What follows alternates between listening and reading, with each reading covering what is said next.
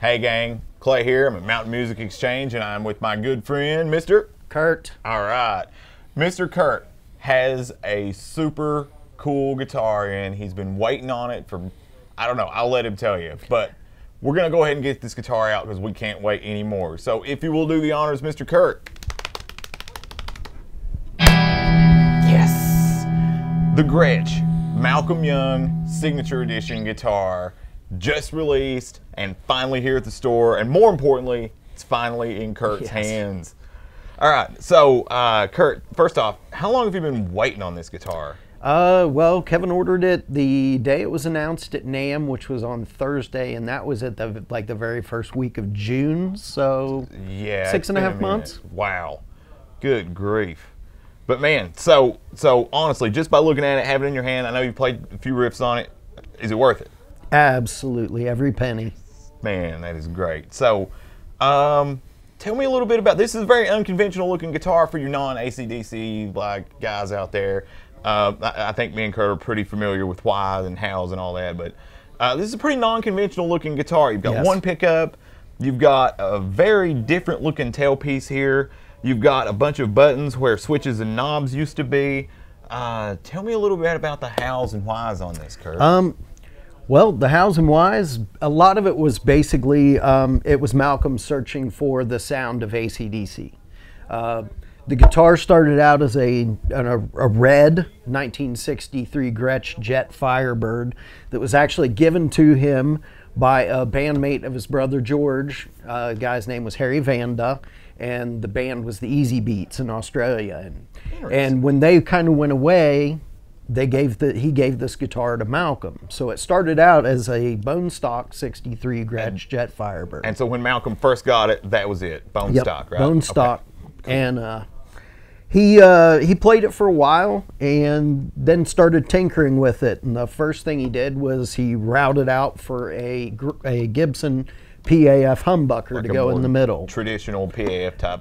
Yeah, and in the process, he moved the two switches that were here down here and put in a volume pot for the third pickup so that he could control the volume, turn it off completely. And he ended up not liking it and not liking the neck pickup and took those out and just left it hollow. And you can see too, I hope that you can get a glimpse of this. I've been doing this for people out in the store too, but that is, if you're ever curious as to the hollow nature of a Gretsch Professional Series Jet or Double Jet Firebird, any of those, I mean, that's pretty telling. And not to mention, you can kind of stick your finger all the way down, like it routes out all the way kind of down into here. It's all the way down. Yeah, it's a super chambered body, super chambered. It's so when they say these are semi-hollow and they don't look terribly semi-hollow because of the thickness, no, they definitely are. So, what led to like the finish here? Because this is, you said it was a red, now it's definitely not red, it's natural. Yeah, how it started its life out, there were certain models of the Gretches to get the colors the way they were. They actually used drumhead cover on them. Which makes sense because Gretsch Drum Company and Gretsch Guitar were the same thing at the time. And it started out that his Gretsch had the drumhead cover on it, it was red, and years of wear and tear, it started to chip and it was bothering him, and he got mad one day and took a screwdriver to it and started prying off the drumhead cover. And then after he got done with doing all of that, he decided to sand the surface off just to get it back down to a natural wood. So okay, first of all, I'm assuming there's a volume and tone here, and then this is like the master volume that would have been on this model anyway, regardless, right? Yep. I think it's really cool how they have still like the pickup screw holes here. So they even paid that much attention to detail to give you that out of this package, out of a production guitar, you know. I know one thing that doesn't look common to any of the Jets or Firebirds that I've seen is this tailpiece. What's going on with the tailpiece? Yeah, this was actually the stock tremolo that came on the 63 Jet Firebird. He had it on there and he never used the tremolo arm, so he took it off. Basically, it was just there to work as a normal normal tailpiece on it, and he kept it there. And during one of its periods where he was tinkering with it, trying to, you know, in the ever search for sound. Right. He removed it, and he removed the space control bridge and opted for just a intonatable tailpiece at the bridge. And it lasted that way for, I think, about a year or so, and then he realized it wasn't the sound, he wasn't getting the same sound. So he had it put back to the way it was before. And most people who discuss why he did that feel that the shorter length in the strings, that he was hearing a difference in the sound that wasn't where he wanted it to be. I can see that. Maybe not enough tension, so when you hit those chords, it didn't like really hit as hard. Yeah. You know, I do think this is cool because I haven't seen this in person on a Gretsch, maybe in my entire life, but certainly not on a production Gretsch. So they had to like completely recreate this and make it basically just for this guitar, right? Just for the guitar. And it's locked down and comes with no bar, just the way right. just the way Malcolm had it. Yeah, I don't ever recall ever having seen this guitar in concert, you know, with a tremolo bar at all under any circumstances. I think that would undermine a lot.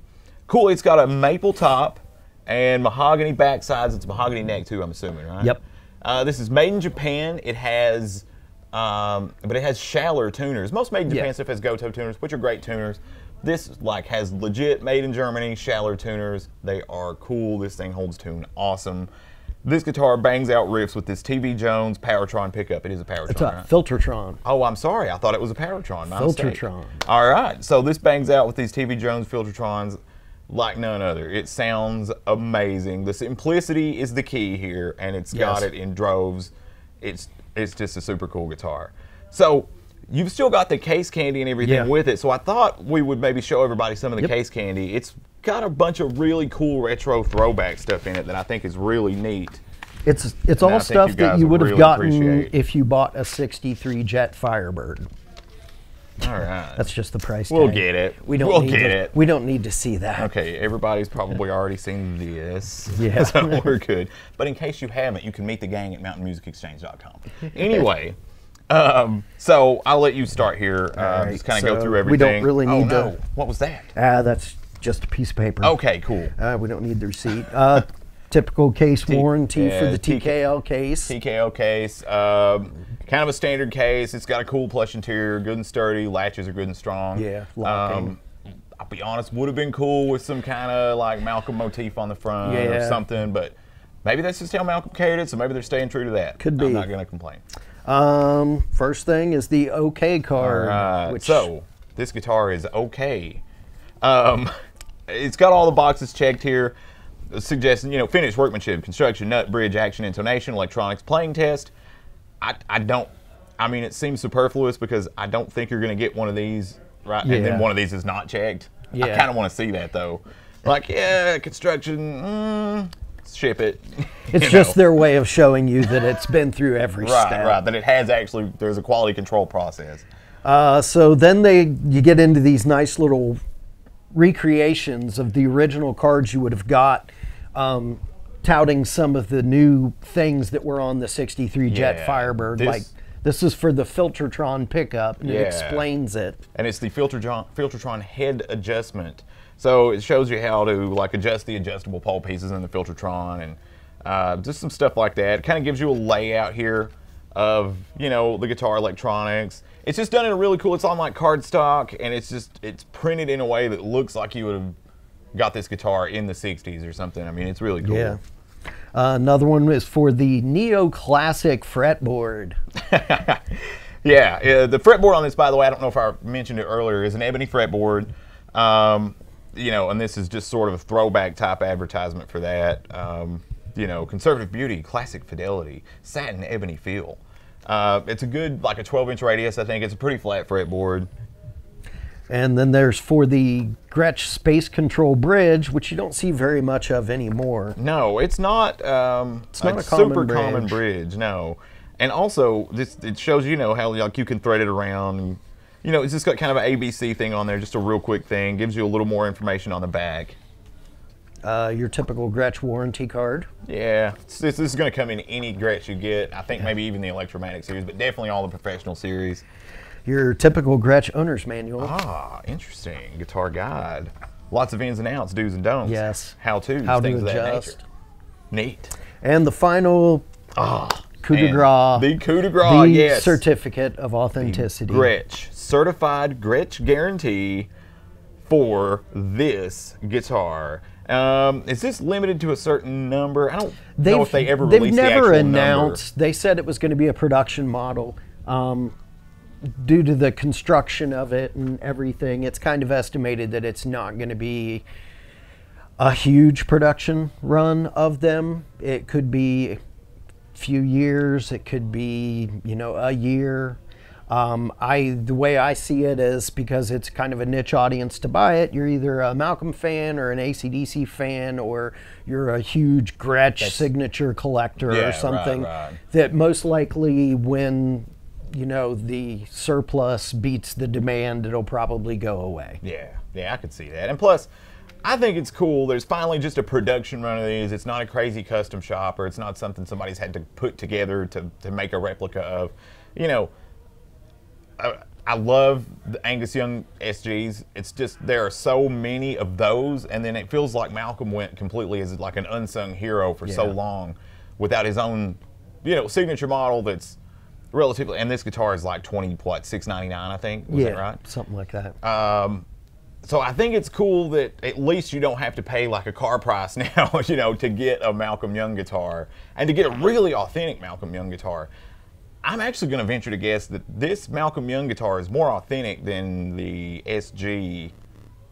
Probably. Than the SG Angus model, Yeah, I would almost say it probably is, because Malcolm, they Gretsch made a couple of models of the Malcolm guitar, with one with a single pickup and one with two pickups, and they weren't really his guitar. Yeah. This is one that when they did this for the custom shop that he actually signed off on. Plus too, I think it's like Malcolm has a really unique guitar, and Angus plays really a variety of SGs, and I don't think they're terribly modified. There might be some electronic swaps or anything, but ultimately they're still very Gibson SG. Yeah. This is very Malcolm Young. It's not necessarily very Jet Firebird or anything like that, but it is very Malcolm Young. So if you are into Malcolm Young, this is the one. If you're into AC/DC, this is the guitar. It's the sound. Yeah, for sure. To a T. Yeah.